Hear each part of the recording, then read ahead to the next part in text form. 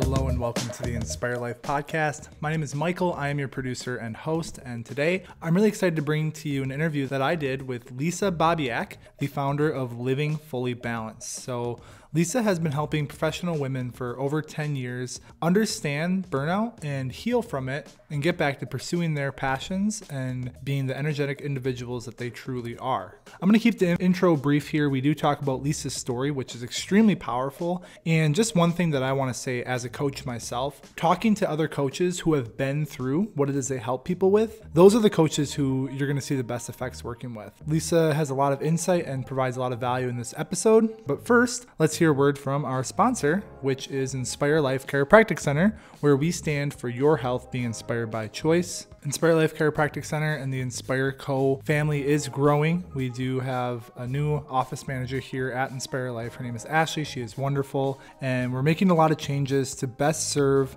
you, our listeners, as well as our practice members and essentially the entire community. So you can hop on over to our website, inspirelifechirocenter.com, check out our new upgrades, check out our new people and our new offerings. And like I said, we stand for health inspired by choice. That's who we are. It's what we are and what we've always been. And that's what I got. So I know I said this was going to be a short intro. I'm rambling now. Let's jump into the episode.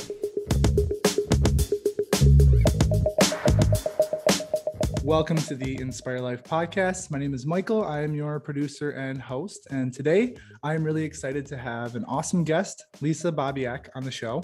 And she is the founder of Living Fully Balanced. And she's been challenging the current hustle culture and preventing burnout for nearly a decade. And because her life once ran on autopilot, Lisa has experienced burnout several times and has faced the life-altering challenges that are a result of that burnout. So her mission as a life balance and leadership coach is preventing burnout and teaching life balance strategies to high-achieving women. And through her Living Fully Balanced process, she shows women with full lives how they can regain their energy and increase their capacity so that they can make their mark on the world without losing themselves in the process. Lisa is the creator of the Beyond Burnout Kickstart, the Living Fully Balanced Life Planner, and the semi-annual pause retreats, which we're going to be talking about because you have one coming up very soon, correct? Yes, I do. Awesome. Well, Lisa, I'll let you take it away if you want to share anything else about yourself, and we'll get started.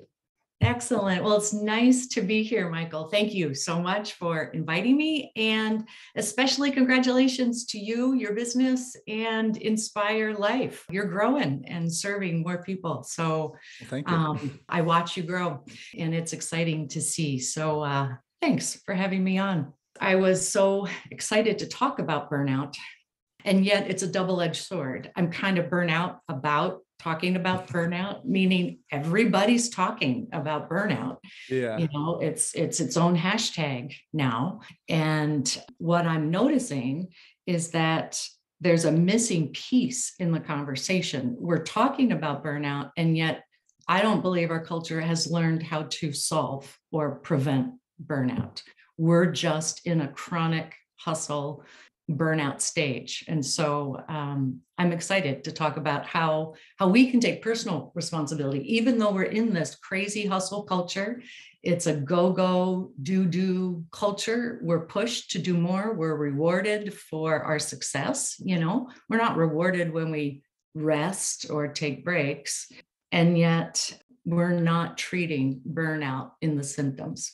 Yeah, you make such a good point. And just me as a millennial, there's almost this you just mentioned burnout, and I see so many of my friends who are working hard. So just trying to do their hustles and their side hustles and all these things. And there's almost like this badge of honor for especially millennials. And I think everyone, when it comes to I worked, 70 hours this week, and I worked 80 hours this week. Right. And people are taking pride in the fact that they are working so hard, running themselves into the ground. I mean, there's even people who are like, man, I only slept 3 hours last night because I was working so hard. And it's problematic is what you're saying. And we know it's problematic, yet there's this massive kind of idea and kind of group idea that we must be working harder and more. So I'm happy to have you here to talk about maybe some of the detriments of burnout, how we can maybe address it, and then sharing, with our listeners, how they can work with you to, if they're really ready to address this, as they know that burnout has kind of taken hold, to hopefully reverse that process. Because I do know too, just from people I've talked to, once burnout kind of takes hold, it can be a challenge to come out of that. So could you share maybe a little bit about maybe how you work with people or who you work with, and what are, I guess maybe we'll start with, what are the telltale signs that you are experiencing burnout? Sure, That's a good sure. place to start, I think. So I think it's a great place to start it. And I also want to address what you said. When you're in burnout, it's so hard to get out of it. We are overwhelmed, one piece of burnout. We are exhausted, two pieces of burnout. And then we lack personal efficacy, meaning we've lost our confidence. We don't feel we can do anything about our situation. So those are the three components that need to be present for burnout.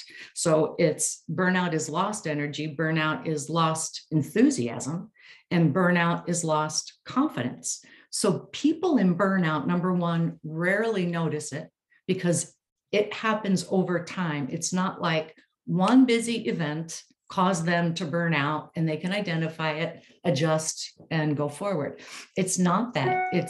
We burn out in the small, almost they're incremental yeses. We say yes to things, very little things, but over time, it adds up to complete exhaustion and overwhelm.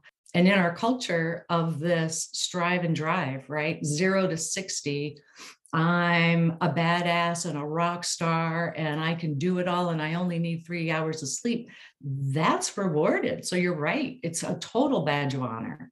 And I believe it shouldn't be, because when we're in burnout, we're not able to produce well at work. We're not able to give well in our relationships. And so what I find with the clients I work with, they are high achieving women who set the bar and then they reach that bar and they set the bar higher. They are the women. And by the way, burnout isn't only a women's issue. It's across the board. And interesting, it's certainly talked about in the workplace and in certain industries, like you and I talked a little bit about before we went live, healthcare industries, mental health industries, social work, those medical. We know those people burn out, but it's interesting to note that we can burn out even if we're not in a fast-paced job. My burnout story is, I think, unique in that I burn out a few times and I was, quote, just a stay-at-home mom. And so when I chose to stay at home with my girls early on, let me backtrack. I never expected to be a stay-at-home mom. When I grew up, I knew I was going to be a teacher and then a principal, and I would have children somewhere along the way. There was just no doubt in my mind. So I was teaching. I absolutely loved being in the classroom. I was pregnant. I had my baby in the spring. I anticipated to return in the fall. No big deal. Turns out it comes fall. My principal calls, hey, we held your position. Are you up for coming back? And I couldn't make a decision. I mean, I'm looking at this baby. I'm her one mother, and I'm remembering the joy and the way I could serve, 30 other kids. I was at a loss, meaning both of these things were priorities to me. And what I see happening with a lot of my clients is everything in their life has been placed there by them. They love it all. They are giving of their time in efforts that are important to them. They have prioritized so much that now these top items, how do you choose between, family and the board meeting of the company you started? So my story quickly is that it took 4 years of my principal calling me back and the birth of my second daughter for me to realize I can always go back to teaching, but I can never parent these kids at this particular age. And yet choosing to be a stay-at-home mom was really hard because it was a label change. And so because I was a driver and a go-getter and I did everything 150%, I dove into being a stay-at-home mom 150%. So I volunteered in their classes, and then from there became on the PTA committees. Then I led the PTA in the neighborhood. There would be neighborhood associations. And not only was I on it, but then I became a board member. At church, you can see the pattern. And so I loved what I did, and I did it well. And I didn't say no when people asked me, because in my mind, I thought, it doesn't take me that long to do. I can probably do it faster, better, more efficiently, or I'm only a stay-at-home mom. They don't have the time, but I do. And so I was getting signs all along the way of these, I don't know, 10, 20 years, but I didn't recognize that it was something I should pay attention to because I was so on autopilot, like day to day, doing what I had to do, being there for the kids, being there for my husband. Yeah. Just with what you said and kind of reflect back, what you mentioned before sharing your story, that piece of setting the bar higher and continuing to want to achieve more. And what sparked you even into that was having to discern between, do I continue to teach or do I take on a new role? And then with the new role, understanding that you as an achieving person wanted to continue to set that bar higher and higher and do more and more and more. And then obviously to sum it all up, what you said earlier too, it happened slowly, but continued to just build on one after the other, saying yes, taking on so many things. And then it led you to, was there a breaking point or? Yeah. Tell me. Okay. So two major pivotal things. So my marriage of 20 years crashed and burned, and I learned that I had had a stroke. The marriage burning and crashing around me was super surprising because at the time I would tell you I had a solid relationship. Clearly we didn't, but I thought we did. So I missed the signs of my relationship needing attention. And I had had a stroke. I had missed the signs of high blood pressure, weight gain, chronic stress, not sleeping well, not exercising well. I had the signs, but I missed them. Most people in burnout miss them because they feel they need to keep going at that pace because that bar is being moved and they can never, get to the end. So those were critical moments for me. And I recognized that it's something that I'm doing. Let's figure it out. So rather than leading an autopilot life, which is what I was doing, and most of us do, quite frankly, we get up, we do what we have to do, we go to bed, we do it again. That's autopilot. We're being controlled by our days. And I decided to control my choices within my day. And that's really what I teach my clients. No matter how busy we are, no matter how chaotic life can be, like this pandemic, super stressful for all of us. And yet the clients I work with have been able to feel this sense of control, dare I say, calm, a sense of fulfillment within that. Yeah, that's powerful. I thank you first and foremost for sharing that part of your story. I'm sorry that you had to go through that. And you kind of mentioned too, right? You recognized along that path, there were points when your body was telling you that things need to change. Things are not going the way that they need to for sustainability. And then the universe, as it does, came around and threw some really big things your way that forced you to change. And what I'm hearing is that you're kind of an expert in helping, especially women, recognize those signs when they come about to make change so that they continue to be sustainable without having to go through those massive kind of rock bottom pivotal type of moments. Am I hearing that right? Is that kind of, I guess, your specialty? Yeah, you're completely right. I'm compelled because of my experience. I don't want other women to lose relationships that are important, lose health that is desperately important, lose families. So I really feel it's my job to share that burnout can absolutely be healed, and we can learn strategies and processes and an internal framework to prevent it from happening again. I feel our culture right now is trying to help people with burnout. Corporations are giving massages at, the office, take an extra day off. Here's another vacation day. Here's a webinar on, healing burnout. They're giving us things to do. And the self-care industry is feeding into this. So let me clarify. Self-care helped heal my burnout. And yet I'm not a fan of the self-care industry's message.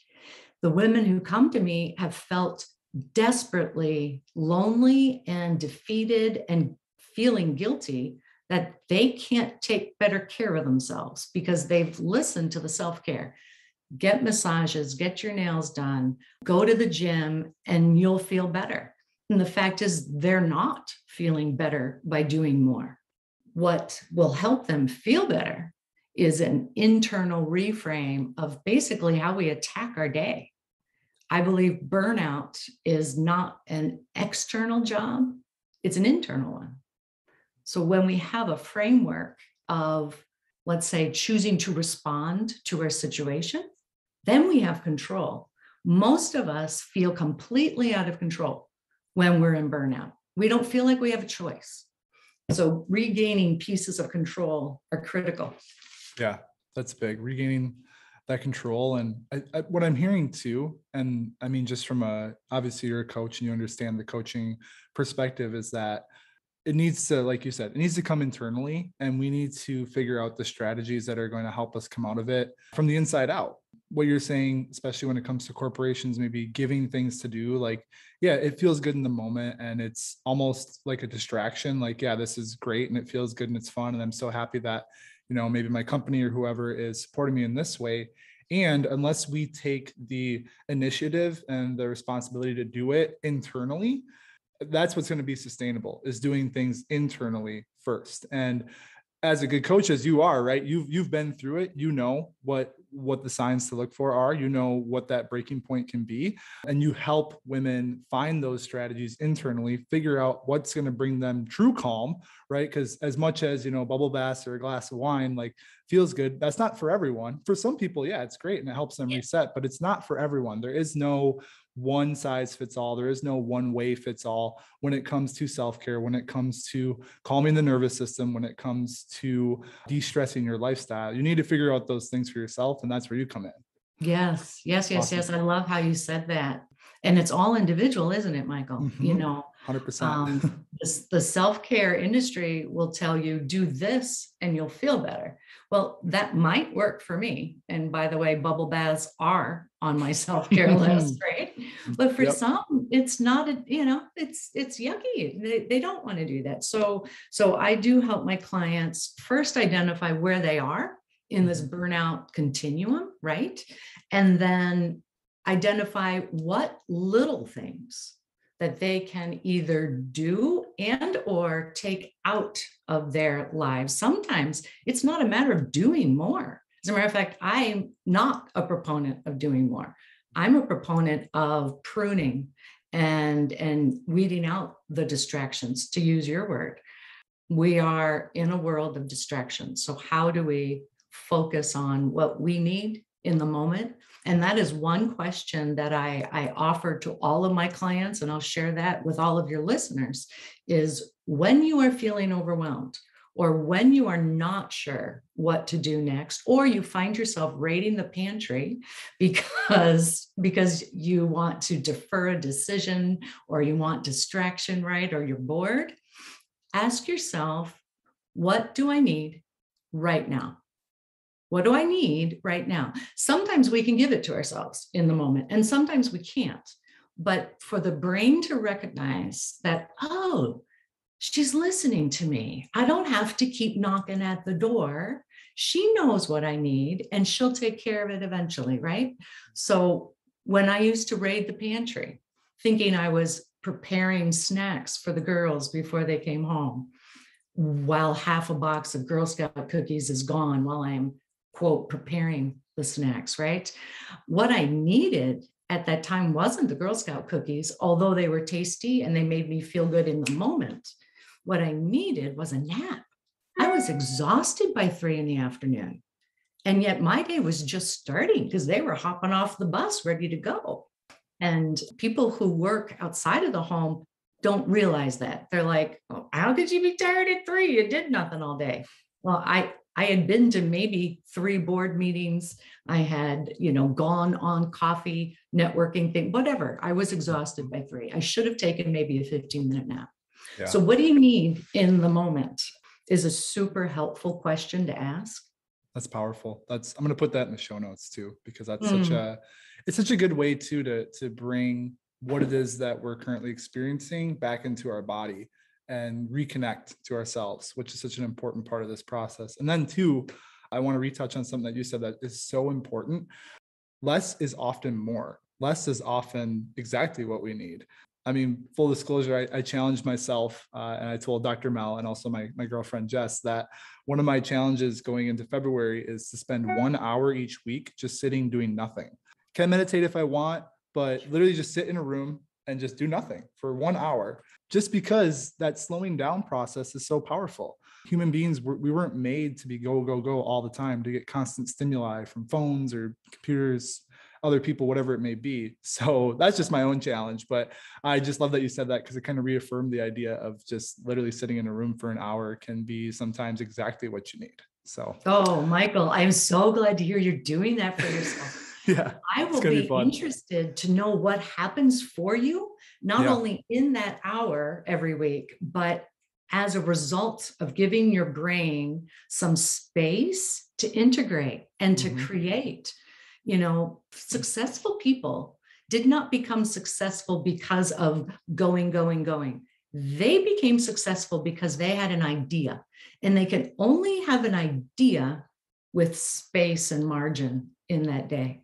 Bravo to you. Yeah. High five. Yes. Well, I will keep you updated on that. And speaking of February too, I wanted to touch in about the retreat that you have coming up. I believe it's a retreat, correct? Or correct me if I'm wrong, but yeah, give us some of the details on that, because I mean, if you're listening to this episode and you resonate with what Lisa's sharing, this could be an excellent opportunity for you to come and address your burnout with Lisa. So if you have some information, that'd be awesome. Yeah, I'd love to share. So what I do with my clients in a nutshell is help them leverage the pause. And so an example for our audience could be knowing that you do not have to answer and respond to somebody immediately. You get to take a couple seconds and pause and then respond. Or you get to say, I need some time to think about that. I'll get back to you at such and such a date. Or pausing can look like the end of the week before rolling into the next week. You're pausing, you're reflecting back on last week and gaining some perspective before you forge forward and plan ahead. The pause can also look like taking a weekend every quarter or twice a year and slowing things down so that we learn from our mistakes, we gain perspective, and then we move forward. So the pause retreat that I facilitate happens twice a year. The next upcoming one will be February 24th through the 26th. And it's 2 nights, 3 days in downtown Stillwater at Hotel Crosby. So we will be in the hustling, quaint town of Stillwater, and we'll be learning how to pause even amid a chaotic, lifestyle. So I'll share my living fully balanced strategy with these women of pause, gain perspective, and then plan ahead. And we'll do it together. I'll share the strategy. I'll share templates. We'll practice slowing things down. So the retreat is very much, I should say, it's unlike any other retreat. It is not a retreat full of activities and schedules and meeting people. This is intimate. We will be 10 or less. And I've reserved the presidential suite where we have lots of luxurious space to rest and introspect and connect. So if any one of your listeners is feeling overwhelmed and burdened and once was confident, but now in the innermost quietness of your brain, you're thinking, I am a shell of myself, but you won't say it out loud, the pause retreat may be for you. The registration is clearly open, and yet right now there's an early bird rate. January 28th is the end of the early bird rate. The retreat itself is February 24th through the 26th. Thanks for clarifying. Got it. Yeah. So this episode is going live January 26th. If you do want to jump in for that early bird rate, make sure you get in by Friday. And the retreat will be February 24th to the 26th. And I mean, Lisa, just from this conversation, I feel more calm and at ease. So I think that could attest to the power that's going to be held in that weekend and what's going to be accomplished by you and everyone who attends. So I have one more question for you. And I asked this to all of our guests for every podcast. Yeah. And it's pretty straightforward and simple. What is the one thing that you would want to leave our listeners with today? I'd like them to know that exhaustion and overwhelm don't have to be the price of admission into a busy and full life. I really felt like, well, that's how I'm going to have to feel for the next couple of years. And I accepted it. And I want you to know that you do not have to be exhausted and overwhelmed in order to have a successful, full, busy life. Burnout can be healed. And there are simple strategies, and they are sustainable and repeatable, that can help prevent burnout from happening again. It's a message of hope. Many women and men in burnout feel hopeless and lonely. It's a dark, lonely place, and it doesn't have to be. Yeah. I mean, that kind of reminds me of the quote that we have here in our office. Those who have health have hope, and those who have hope have everything. So or maybe it's the opposite way, but that hope piece is key. And then too, you can always heal, right? With burnout, whatever you're going through, especially if it's burnout, connect with Lisa. And then lastly, yes, how can our listeners get in touch with you in case they are ready to get some coaching and figure out their burnout?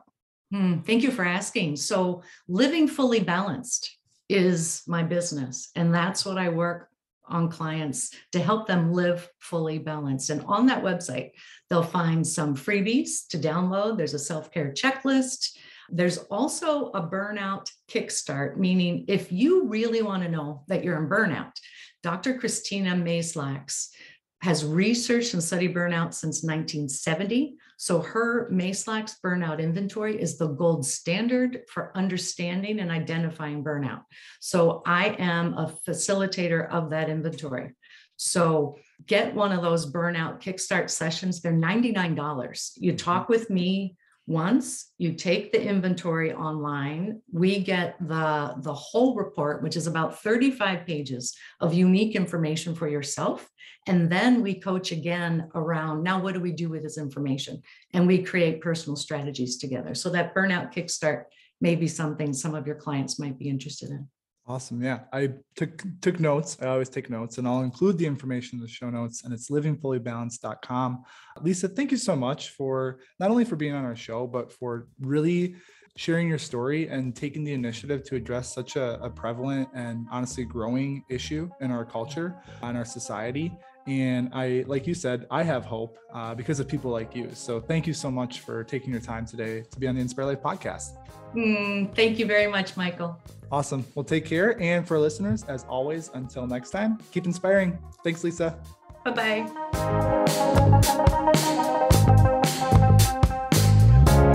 Thanks for tuning into the Inspire Life podcast today. Make sure to jump over to livingfullybalanced.com and get your tickets for the Pause Retreat. Remember, that's February 24th to the 26th, and early bird pricing ends this Friday, January 28th. So jump on those tickets now if you're ready to sign up. Also, as always, please leave a comment or review wherever you're listening. You can now leave reviews on Spotify, so we would greatly appreciate a 5-star review if you do enjoy our podcast and the value that we bring to our audience. And lastly, make sure you jump over to the Inspire Twin Cities community on Facebook. That's where Dr. Mel and I post all of our content and help you continue to live your most inspired and thriving life. And of course, as always, until next time, keep inspiring. Thank you.